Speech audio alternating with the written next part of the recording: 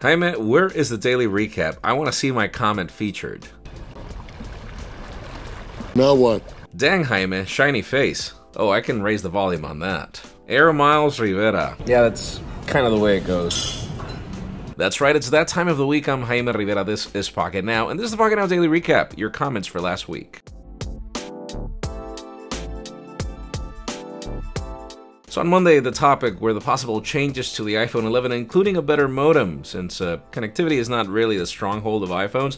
I asked you what your experience is so far. We had 409 comments. Yeah, my iPhone is constantly at 1 bar when my friends have full bars connectivity. Doesn't matter anyways, gonna switch to the Samsung Note 10. Yeah, that was the king of bars last year. If Qualcomm will be supplying modems to Apple again, iPhone users should wait until next year. That is something that I would totally do. I bought then returned my XS Max due to its connectivity. My Galaxy Note 5 had much faster Wi-Fi speeds. Wow, really? That's an old phone, man. Then on Tuesday, the topic was Google I/O. We were in Mountain View. We had a lot of fun. We actually did a full vlog, a video that went live last Sunday. I asked you, what did you like the most about Google I/O? We had 412 comments. Pixel 3a XL, best feature equals no ugly notch. Dude, I can't even begin to tell you how much. There shouldn't be anything that I should like about the 3A, but what I like the most about it is the screen. God, you're so right. Native support for dark mode is what's most enticing about Android Q. Quiche, anyone? Yeah, I think it's gonna be Quiche. What other name do you guys think could be available? I don't think there's any other.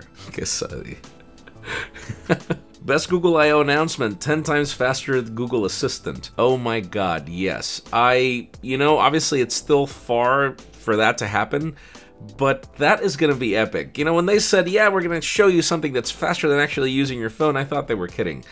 They were not. Then on Wednesday, the topic was foldables. We were still at Google I/O. We saw a ton of mock-ups of foldables. And I asked you, do you really feel that there is a market for foldables? We had 372 comments. I don't think the Fold is necessary for functionality, but I think it is necessary for growing the industry, which has become relatively stagnant and really declining. Amen. Exactly. I feel that it's good bragging rights. And they are cool products. You don't need them, but they're cool. Maybe foldable phones will be the standard soon if people can afford them. Exactly. Whenever they drop the price, I agree. I don't understand. I do get it. There are a ton of moving parts, but the market is just not designed for a price like that. If the Fold was cheaper and worked, I'd get one and ditch my tablet. I definitely see a need for them, but whether I'm willing to compromise enough is unclear. Yeah, and definitely the biggest compromise is the price. Are you truly getting $2,000 worth of a gadget is the question. And then on Thursday, the topic was, I'm just gonna scratch my head with these stove leaks of the iPhone 11. Are they growing on you? We had 372 comments. Google, ugliest front design. Apple, hold my beer, comes out with the worst back design. Oh my god, yeah, if only they happened on the same year. But you know what, regardless, sure, the notch on the Pixel is terrible. The camera hump on current iPhones is terrible as well. It's atrocious, but it will sadly become a trend. Oh man, yeah, we've gotta blame who? Huawei? Stove design looks like saggy butt cheeks. Great video, by the way. Diego picked this comment. And then on Friday, the topic was controversial. Obviously, the tariffs, the raise in prices because of taxes. I asked you if you think that it's fair that we should be paying for these taxes if we weren't the people that chose to manufacture phones in China. We had 468 comments. Apple, why are our sales and profits down? Also Apple, let's up our prices. That'll solve it. Yeah, sadly.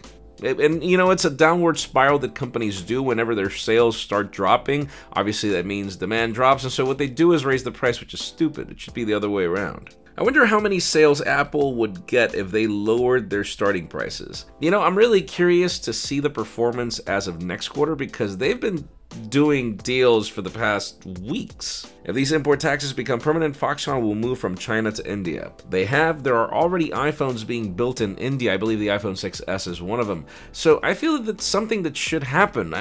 It's not our fault. Why should we pay for it? That's it for the Pocketnow Daily Recap. Thank you so much for watching. If you want your comments to be featured, keep them short, stick to the point, and try to get some thumbs up. It helps us spot them a lot easier. You can also follow us on social media, as most of our extended coverage happens there. And if you want to see me posting weird photos of running and stuff like that, you can also follow my personal handle. Please give this video a thumbs up if you like what you saw. I'm Jaime Rivera. Thanks so much for watching. We'll see you on the next one.